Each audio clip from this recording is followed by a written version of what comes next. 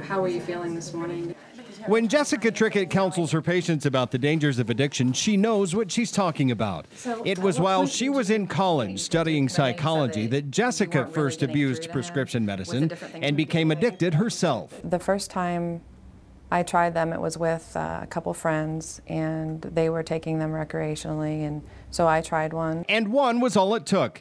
Like thousands of teens who experiment with them each day, Jessica soon found getting hooked on prescription drugs was almost as easy as getting her hands on them. 70% of those who misuse these products and abuse them get them from family or friends, usually for free, often from the family medicine cabinet. It's a message Dr. Ken Hale lectures about as a pharmacy professor at The Ohio State University. He says because many teens and college students assume they are safer than street drugs, they're more likely to try them, and they're doing so in alarming numbers. The abuse of prescription drugs now exceeds all of the illegal street drugs that they measure combined, except marijuana. To help turn those numbers around, Hale has teamed up with Cardinal Health, one of the largest healthcare companies in the country, to create this online toolkit.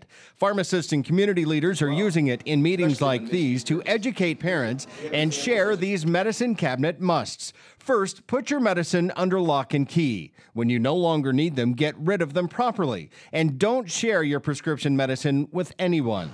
Also, talk to your kids about peer pressure this school year, because taking even one pill without a prescription is one too many. That is not okay to just do every once in a while, because it can lead you down this path, and you do not want to go down this path. This is not a joke. This is a disease that kills.